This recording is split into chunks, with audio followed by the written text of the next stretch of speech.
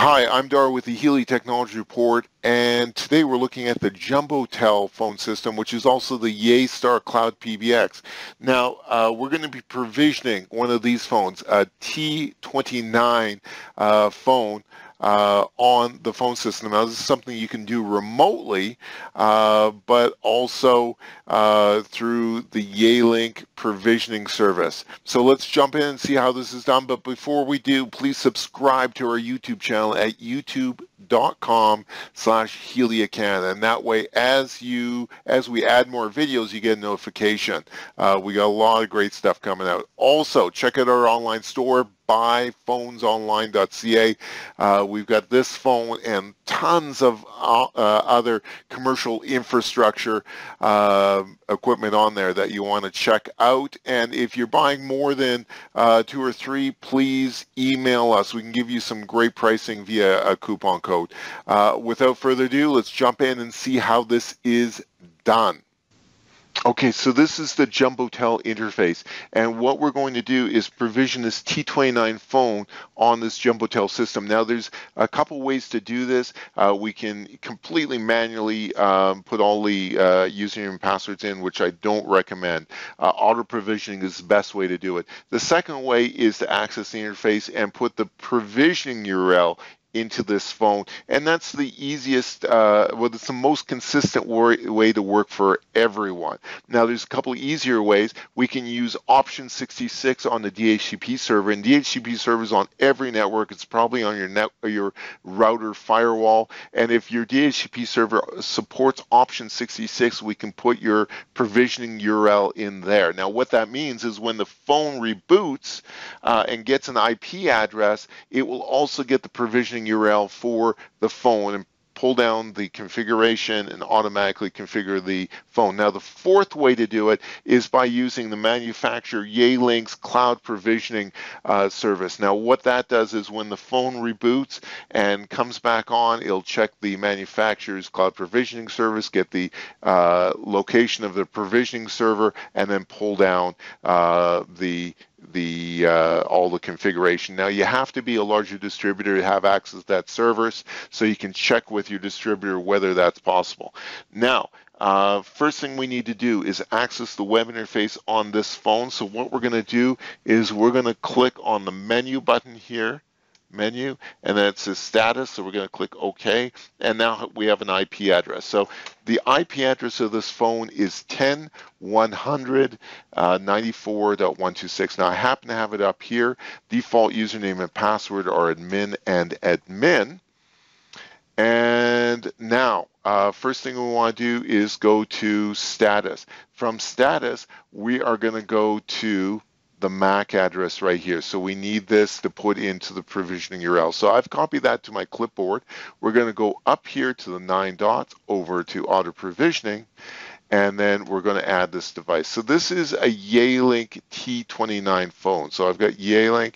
I'm going to scroll down to T29, where is it? There we go, T29. We're going to put in the MAC address here that we just copied. It's on my clipboard. And then I don't have any custom templates, so we're just going to use the normal one. Now, we've got multiple accounts here. Generally, you only ever want to have one account. So I've got extension 1000 here. Now, if you want multiple line buttons, you do that in the second tab here. So we can create even 4 line buttons here and create these as all as line buttons for this phone. And what that means is on the left side of my phone here, I'm going to say line, line, line, line. So I can answer multiple calls, or I can make multiple calls, or do three-way calling on here, because I can access multiple calls at the same time. So that's a nice thing to do. The other options here are can really be set as default. Nothing to worry about here. T29 is a good codec, so I would just go with this. So we're going to click Save. Okay, so now we've got a provisioning URL in there. Now, the next thing is you can see here's a provisioning server link. So we're going to select this, and I'm going to copy that to my clipboard as well. I'm going to press Control-C to copy to my clipboard. Now I'm going to go over to my T29 phone. Now I can go to Settings, and I'm going to click on auto provisioning, and there's something in here called server URL, and I'm going to just paste that in there. And then what we're going to do is auto provision now. And then say auto provision. Yes, I want auto provision now. And what you'll notice is it says configuration updating. I can see different things happening on the phone here, and it should reboot in just a moment.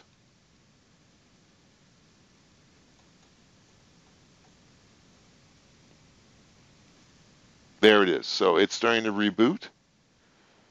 So I really haven't done anything physical on the phone at this point. I've asked for the IP address, and you can ask the user for that remotely. You can also check the DHCP server again, because typically on a DHCP server, which again is on your router or firewall, there's usually a page on there for active devices that have recently been given an IP or issued from there. So as long as you have the MAC address of the phone, which is on the box as well, you can get this far. So as soon as this finishes rebooting, we're going to have our 4 line keys on there, and we're going to be able to make and receive phone calls. So really, really easy to set up. I'm going to pause the video so while this is rebooting, and I'll be right back.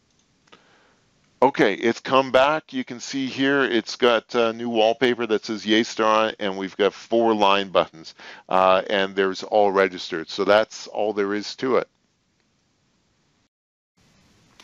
Okay, so that's how you provision a Yealink phone on the Yeastar Cloud PBX or JumboTel phone system.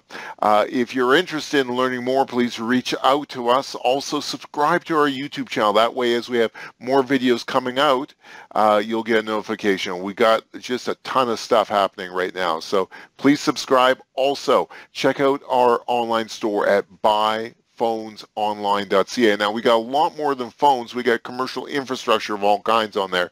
So you'll probably find some interesting things and great prices. If you're looking at buying more than a couple of handsets, please email us. We can send you out a coupon code with some really great pricing. I'm Dar with the Healy Technology Report. Thanks for watching.